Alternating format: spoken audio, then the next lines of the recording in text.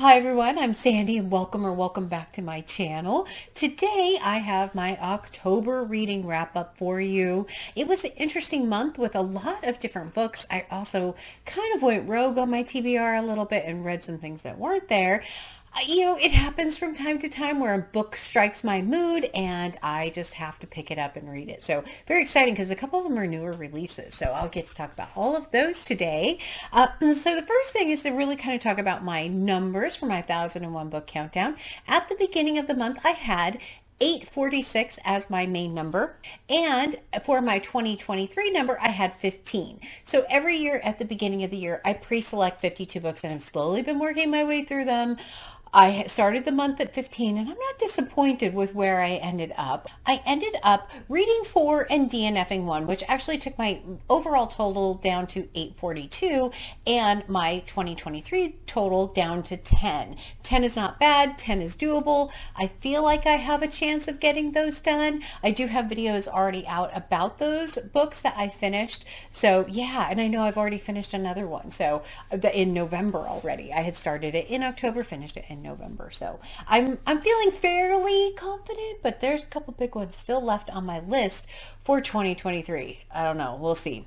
All right. So after that, the books that I had on my TBR, I had Caliban's War by James S.A. Corey. This is the second book in the Expanse series. I did talk about this book a little bit already in my sci-fi, my 5 sci-fi books in series that were getting me to love the genre. So if you want to know more about this particular book, please definitely go check out that video. I'll leave it linked in the description below for you. But this one was so much better than Leviathan Wakes. I am now really starting to love the series. I can't wait to read the third book. Yeah, this one was a very big success. I did give it 5 stars in Goodreads. Unbelievable. So happy I read it. The next book that I finished was a buddy read with Jack over at Spread Book Joy, and we read the third book in the Lonesome Dove Quartet, which is Dead Man's Walk. This is the third book published, but the first one from a timeline order. So the characters that you meet in Lonesome Dove, some of them are in this, including the 2 main characters, Call and Gus. It was so much fun to be back in this world, back in the Westerns, with 2 very inexperienced rangers in Call and Gus as they're heading out on their first ever journeys as rangers. And they have a lot to learn from these books. Larry McMurtry does such an amazing job of bringing in the atmosphere, the environment, the weather, and I just really felt it. It just is one of those that you're like, wow, they're on this desolate plain called Dead Man's Walk, and it is horrific what they're going through. Food is scarce, water is difficult, there are all kinds of obstacles in their way trying to get somewhere. This book, the one issue that I had with this particular book is I did not get enough of the backstory of some of the other characters. So as we're going through the story and things are happening to different characters, I didn't have that emotional gut reaction that I had in Lonesome Dove when a character died. In this one, I didn't get that intimate kind of backstory, and so it didn't hit me as hard as Lonesome Dove. Absolutely some amazing characters. I can't wait to read the final book, which is called Comanche Moon, in this quartet, and then I kind of want to reread Lonesome Dove after doing that.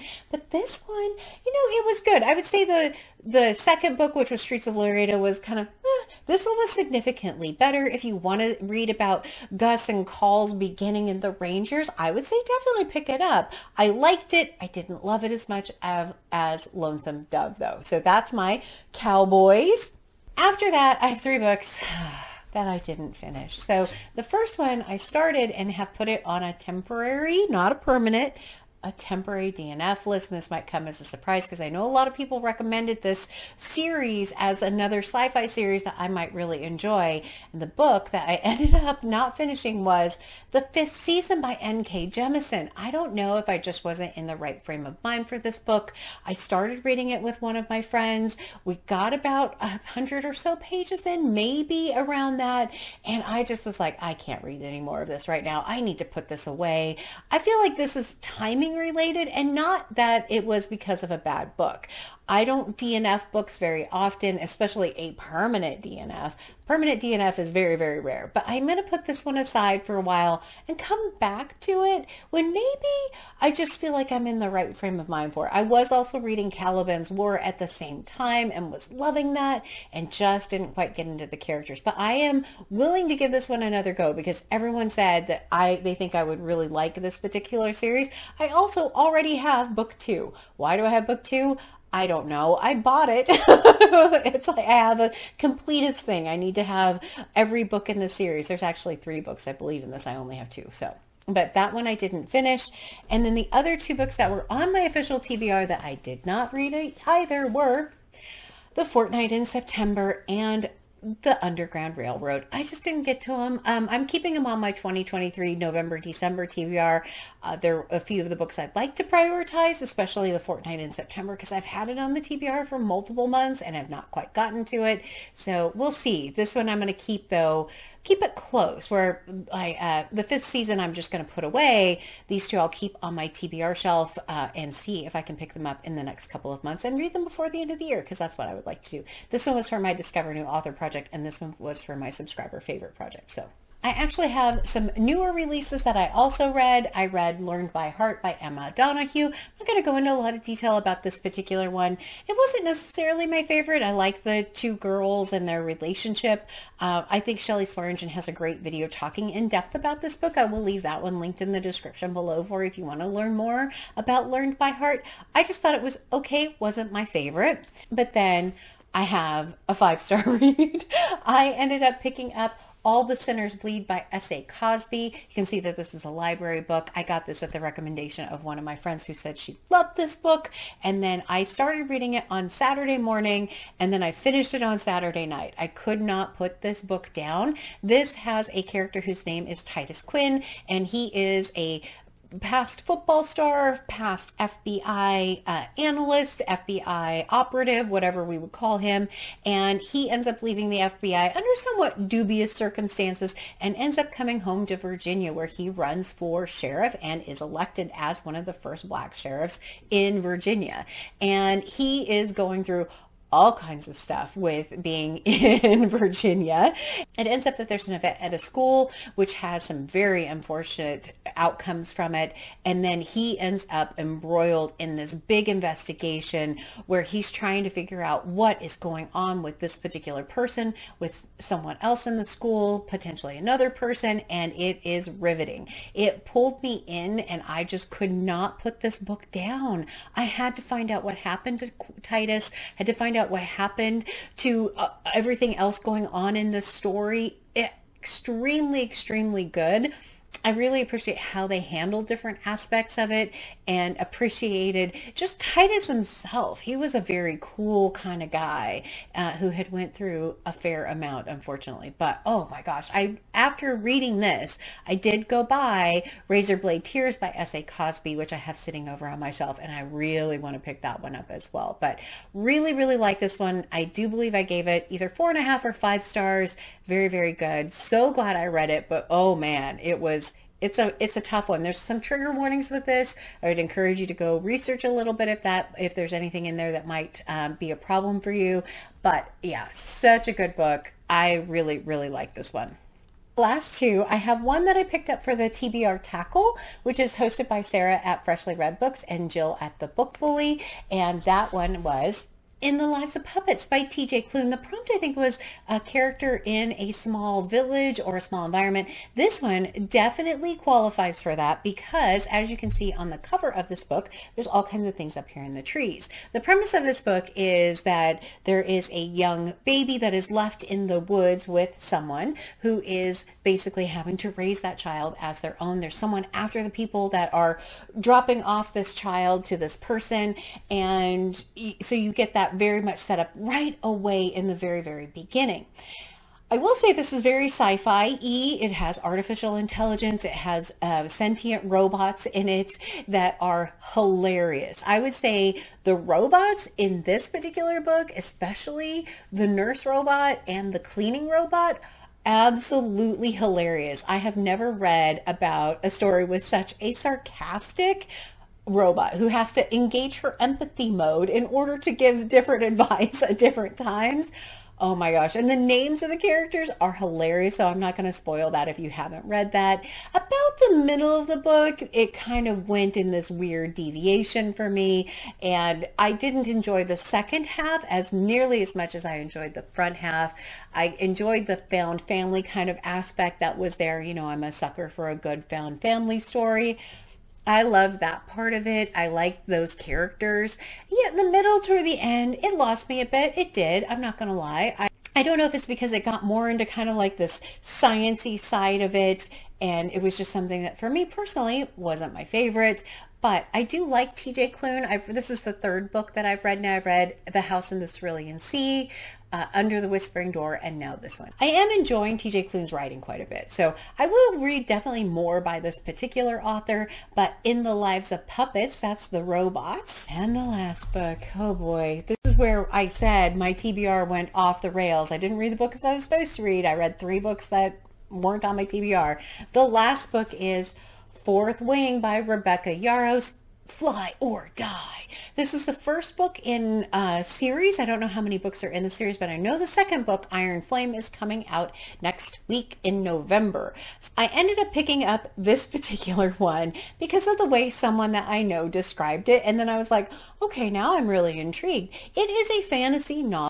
Very Hunger Gamesy kind of atmosphere to it, in that children or young people are dying left and right as they try and maneuver through this particular school that they have to go to. So in this book, there is a main character who has been studying to be a scribe her entire life. There's 4 schools. One is writers, one is healers, I believe, and one is scribes.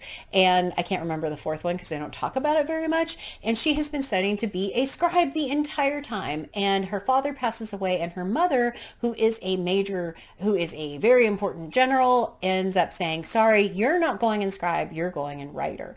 And writer, the percentage of people that die in the writer area is astronomical. And even the first thing to even get into the school is horrifying, harrowing journey to try and even get into where you could have a class. And then once you get there, she has a huge target on her back because of who her mother is.